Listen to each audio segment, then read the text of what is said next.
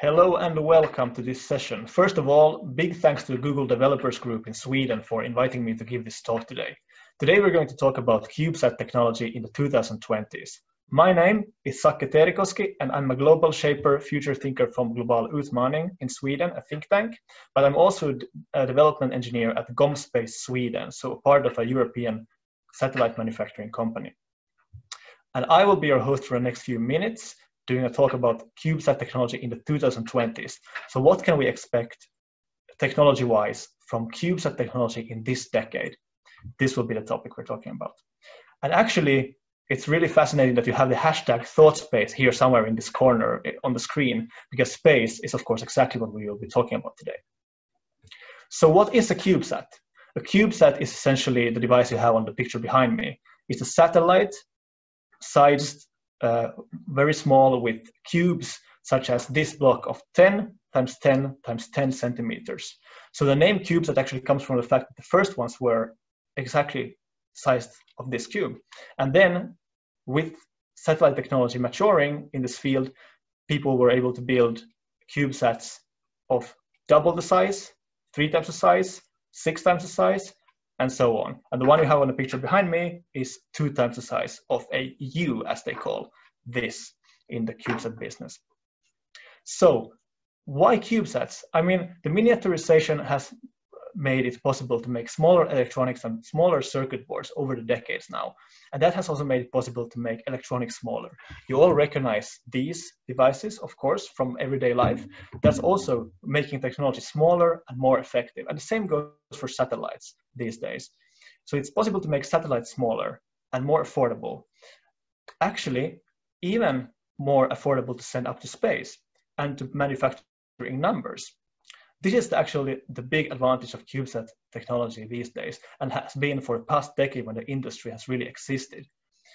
CubeSat technology makes it possible for manufacturers worldwide to make satellites in numbers and smaller so that they can actually be cheaper to buy for customers who want to use it. Customers who can be, different states who want to have their own space program but cannot afford the big traditional satellites. It can also be startups who want to provide a space-based solution to their customers, but they don't have the means to buy any big satellites. But now they do have the chance to buy CubeSats because they are more affordable. And lastly, CubeSats are cheaper to get up to space because with the satellite the size of this, you don't need big rockets like the ones you used for shooting up the Hubble Space Telescope, for example. You can choose smaller rockets instead. And actually, a market of smaller launcher vehicles has also been blooming up during the past decade. CubeSats, the whole sector really took off with the student projects in the early 2000s. Universities, and especially technical universities, decided that they wanted to let their students have the opportunity to build small satellites to be able to just test their skills and get something actually fired up to space already in the time when they are students. So in its project works before their thesis, before they go out to working life after university.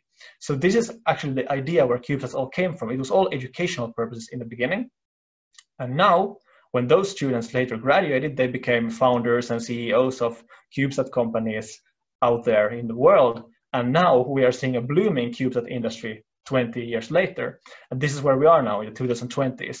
And of course, everything that I have told you now, for those of you who are familiar with CubeSat technology from before, constellations, cheaper prices, the democratization of space, and new space as a concept in general is maybe already familiar. So this is what you have heard. This is what people have told you during the past 10 years.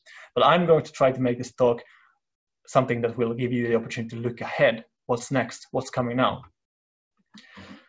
So with CubeSats, you have the issue that when you manufacture them in series and you are able to make big constellations where these satellites can actually work together as a group in space, the space easily gets crowded. You know the discussion about Elon Musk's project, the Starlink satellite, which is a very, very cool initiative to make a constellation of 12,000 satellites in orbit around the Earth to provide a space-based broadband internet solution. Well, you have also probably heard the dilemma about when you have 12,000 satellites around the Earth in an orbit roughly on the same height or altitude, as it's called in the space sector, causing a lot of problems when it comes to the potential risk of collisions. Space junk is actually the biggest problem and challenge and even security threat to our space infrastructure today.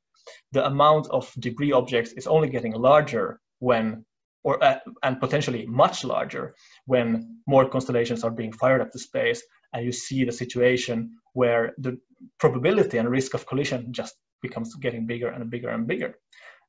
Space debris, as you know, it can be anything from old objects and debris pieces that were fired up to space already in the beginning of the space race in the Cold War days. Or it can just be something like that an astronaut drops like a tool from his hand during a spacewalk, for example. All these debris objects remain in orbit around Earth. It's very difficult to go there and actually clean it up, although in this decade we are also seeing a lot of attempts to make such cleanup maneuvers with different projects. So what to do about this? Well, collision avoidance could be one thing that you could do on a satellite level to try to mitigate the problem of at least getting more space junk. So when you have satellites in orbit, you would of course want to make sure that they do not collide with anything else in the orbit, not with other satellites and especially not with other space junk objects out there. So something really smart would be to equip your satellite with propulsion systems, for example, that make it possible to make maneuvers for avoiding collision objects. So if you have another satellite coming at you, you'll be able to avoid it. And these maneuvers are pretty tricky to do and something that people are researching on to do at the moment. And during the coming 10 years, so from this year to 2030, this technology will be something that will mature. It will for sure be something that people will talk about much more. And it's already actually being talked about that collision avoidance mechanisms should be something that you should have on a satellite in order to be a responsible user of space, in order to not make it, so to speak, irresponsible to just get a lot of satellites out there, but not find out any way to handle it when things go in the worst possible way and you get collisions. Because if you have a space constellation with, let's say, 1,000 satellites and you start to have collisions on one altitude above Earth, then that can easily lead to a chain reaction. And the collision avoidance is all about trying to avoid that happening. Something else that you probably will see during the coming decade, and something that is being researched very actively on, is rendezvous and docking with CubeSats. Rendezvous and docking basically means that you have two satellites coming close to each other and ultimately then touching, so actually coming together to exchange information or something similar. And rendezvous with docking is something that is, of course, done when you send people to the International Space Center, for example. You have to have the people actually, dock to the Space Center to be able to enter. But with CubeSats, this is still something new. And it would be, if I just tie into what I just said about collision avoidance, if we would have propulsion systems on an abundant number of satellites, then that would actually mean that you have propellant on these satellites in most cases. And what happens when the propellant runs out? Well, then you cannot do any collision avoidance anymore. But another thing that has been ongoing research for some years now is if you would actually be able to have satellites that are there for maintenance. So refueling satellites, for example. And this is still a future vision, because before you can start thinking about these maneuvers where you can actually have a maintenance satellite in orbit to aid other satellites and refuel them, you of course need to be really good when it comes to rendezvous and docking, and to be able to actually make sure that the precision and timing is exactly what you want to have. And actually the European Space Agency at the moment has a planned mission to test this with 2 CubeSats. So that's very, very interesting. Finally, what's maybe the most interesting part of the future of the CubeSat technology, and something we can really look forward to in this decade, are the deep space missions. Remember all this talk about asteroid mining that you heard already a couple of years ago? I think it was even Barack Obama, when he was president, that he already talked about, the possibility of one day sending satellites out there to mine asteroids and get resources from space. And this has, of course, been something that spawned a lot of companies back in the previous decade and a lot of interest. But if you think about asteroid mining as a concept, the first thing you need to do is to have something go out to the asteroid and prospect the rocks, to check what minerals are out there, check if the asteroid is worth mining. Kind of the same thing as a mineralogist would do, like going into the forest and look at a rock and see if, okay, is this place actually worth mining at all?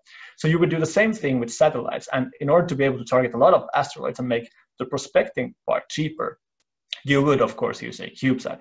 So what people are looking into now, and this is really interesting, are missions to go with CubeSats out to asteroids. So actually send these tiny things to deep space where the environment is harsher, not very much like around the Earth, we're close to the Earth orbit where you still have the magnetic field protecting from some part of the radiation, for example, but you have satellites out there in the real harsh environment and even further away from the sun in many cases, so you even get less power to the solar panels. This is a technically very demanding mission. NASA actually already in 2018 managed to send 2 CubeSats to Mars with the so-called Mars Cube 1 satellites, A and B as they were called, MARCO for short. Maybe that is more familiar as an abbreviation. And now when it comes to the satellites to asteroids, this will be more abundant than in this decade. And actually, ESA has a really cool mission ongoing at the moment and planned called the Hera mission, which is also very much about getting new science and knowledge about asteroids in general. And Hera is a big device that will travel to deep space and make a close encounter with an asteroid, but also Hera will carry, according to the plan, 2 CubeSats with it. And this is something that you who are watching this, you just have to promise me that you will go and check out this mission after you watch this video, because that is actually really cool if you think about the possibility to actually have CubeSat to land on an asteroid. Then we're close to prospecting, I will tell you. And here we have the first slide of that presentation. You see a picture with the anatomy of a CubeSat. So basically what I showed you before, the small box of 10 times 10 times 10 centimeters, what it looks on the inside is basically this. The satellite consists of antennas, a magnetometer, power supply, of course an onboard computer, very important. Lastly, solar cells all around it. Of course, when you are in space, then the energy source for actually operating your satellite largely comes from the sun. So solar power is really important for these. And of course, in the frame, the thing I had already here on the table, what holds everything together. And this slide I just want to use to illustrate the concept of a constellation. So this is a picture from ESA, or actually also the previous picture was borrowed from ESA, where the concept of CubeSat constellation is shown. So here actually CubeSats work as a group in space on the same heights over the Earth, but over different positions over the Earth, so that they can actually exchange information and work together as a group, making data transfer truly fast. So this is the whole idea of having CubeSat constellation, and that so many different new applications will come out of this in this decade. For example, Internet of Things applications and so on, communication and so on. Now, this slide I want to just use to illustrate what different types of missions there are out there. So this is also borrowed from ESA once again. ESA, they make lovely PowerPoint slides and they are lovely to use in presentations. You can actually see some of the ones I mentioned here. You see the rendezvous and docking mission there in the very middle. You also see the asteroid missions that I talked about, so the Hera CubeSats and others. Then you also have some actually that are made by the company that I work at, so GomSpace. So for example, if you look to the very left of the picture where you have the Earth and then some satellites in low Earth orbit around it, you will notice GomX4b and GomX3, which are actually made by the company that I am working at the moment. And finally, and one last slide from ESA, where I just want to show also the many different cases that you can use CubeSats for. You have a lot of these applications, everything from education, where it all started, to scientific studies and remote sensing and communication satellites, and of course deep space exploration that I talked about. And everything just coming with these small satellites that are not much larger than a shoebox. Remember the thing I told you in the beginning, a satellite not much larger than a shoebox, it can still deliver a lot of different things in space. And that's what makes it so cool. Also on this slide, in the very middle, you can also see Mars as an example. So satellite missions to Mars are something that we can look forward to even more than just the ones that were sent in 2018. Also satellite missions to the moon, of course. Finally, I want to lift one last example that I think personally is very exciting. NASA, they have a plan to actually make a CubeSat constellation that will monitor the sun. They will work together as a group as kind of a virtual large radio telescope directed at the sun to measure the properties of the particles coming out, and actually to see and monitor when the sun releases giant solar particle storms. And this is of course to help us to know more about space weather and solar storms, and that is critical if we want to be able to protect astronauts who are traveling far to the moon and to the Mars in the future, because like I said before, the radiation environment is much tougher there than here around the Earth, where we still have the magnetic field protecting us. So this mission is also something that is planned for this decade, and is going to be very exciting to follow the progress of Sunrise, as this is called. Finally, I just want to make sure that you all hear about one enterprise that is making very much information about the CubeSats in general. SpaceWorks is actually an entity that makes reports and articles about CubeSat technology in terms of numbers. So what I have told you in this speech is much about the concepts and the technology and the things we could make. But these guys, they really have the numbers. They really know the year when things are done and how much is done and how many different kinds of missions are in the pipeline to be made. So check out there if you want to know more information. The slide I'm displaying here is actually a look back at previous years. So how has this sector developed since 2010, in the early days of the industry of CubeSats, to this day in 2020? And in 10 years from now, you will have another of these pictures displaying this decade, and most likely containing almost everything that I mentioned at this speech, if not exactly everything. So, and you know what the best part is? The best part is that the adventure is actually just waiting for developers like you to make it a reality. And I have only touched upon a tiny bit of the cake here. I think the cake is actually much larger. There is so much potential for this industry, and only the imagination will set the limits for what you can actually do with the CubeSat missions that are planned and that you could also be a part of planning.